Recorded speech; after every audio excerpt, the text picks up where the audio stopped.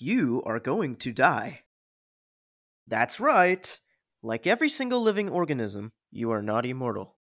Wow, really? I didn't know that.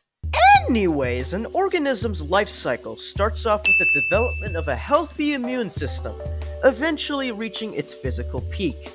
Then, everything begins to degrade, with the immune system eventually failing to sustain the organism, leading to death. This is the inevitable process of aging. Aging happens in various different methods. You see those tips at the end of the chromosome? Yeah, those are called telomeres. As you age, the cells in your body are going to replicate itself over and over and over and over and over again. And while this happens, the telomeres of the chromosomes also shrink over time.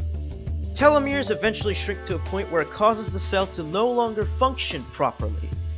And of course, this leads to a scuffed immune system. And then you die! So this basically makes the telomeres an aging clock of the organism. But hold on. There's another process to aging called oxidative stress. In order for me to explain what oxidative stress is, I'll have to explain to you what free radicals are. Free radicals are basically atoms with an unpaired electron. And with an unpaired electron, obviously that'll create an imbalance of electrons if you have basic knowledge in chemistry or whatever. So when your body fails to detoxify these free radicals, obviously these free radicals are going to damage your immune system. They're going to take chunks out of your cells, create mutations, such and such. Oh my goodness. Why did I say that? Why? Such and such, all the bad things that happen to you. So, the buildup of free radicals inside your body is called oxidative stress. So yeah, aging sucks. But did you know that two animals on this planet have evolved to become immune to these effects of aging? That is, the lobster and the tortoise. Both lobsters and tortoises have been found to show negligible senescence. Negligible senescence is basically where an organism does not exhibit traits of biological aging. And lobsters and tortoises have both shown effects of negligible senescence. Lobster, the crustacean that crawls at the bottom of the sea that somehow ends up on your plate. These lobsters have been found to live an estimated 45 to 50 years in the wild. So, how do lobsters do it? Over time, lobsters have evolved an enzyme called telomerase, which are able to prevent the shrinkage of the telomeres on their chromosomes. So this essentially means that their DNA doesn't get corrupt as they age. And that's because their enzymes are constantly repairing it. Now, of course, this doesn't mean the lobster is immortal. It can die from many various different factors. But this just plays a huge role in the lobster's longevity. Now, what about the tortoise? Get it? Because tortoises are slow?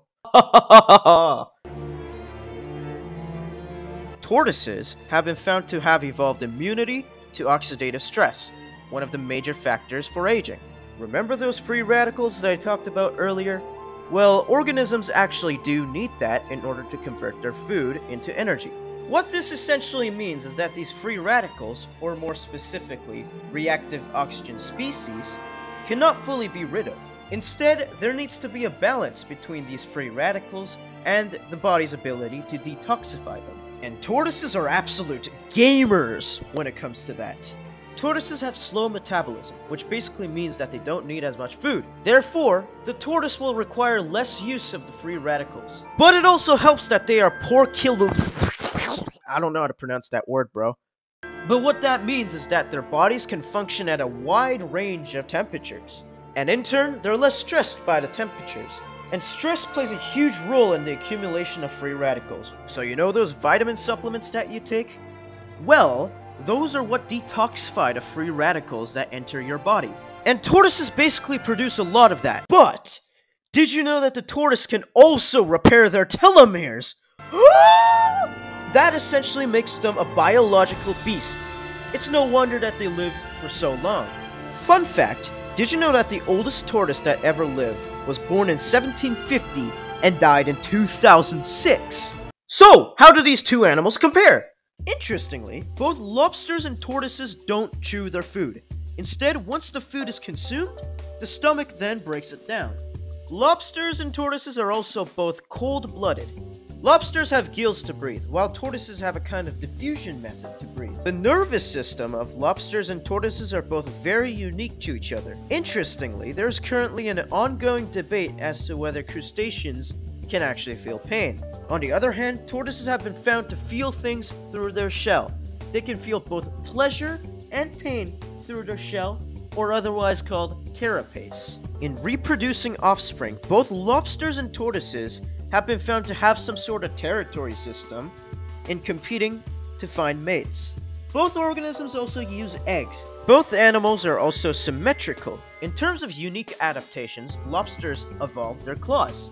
The tortoise, on the other hand, evolved its strong shell. This shell can withstand thousands of pounds of pressure.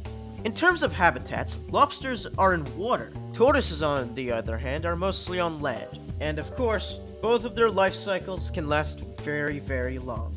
In their roles in the ecosystem, the lobster is mostly there to transfer energy up the food chain. Turtles, on the other hand, disperse seeds and create natural pathways in their habitats. Now, looking at these comparisons, you can tell that lobsters and tortoises, surprisingly, have quite a bit in common. And this is despite the fact that both animals break into different phylums. So that is the lobster and the tortoise compared. How both organisms evolved negligible senescence to extend their lifespans. Thanks for watching.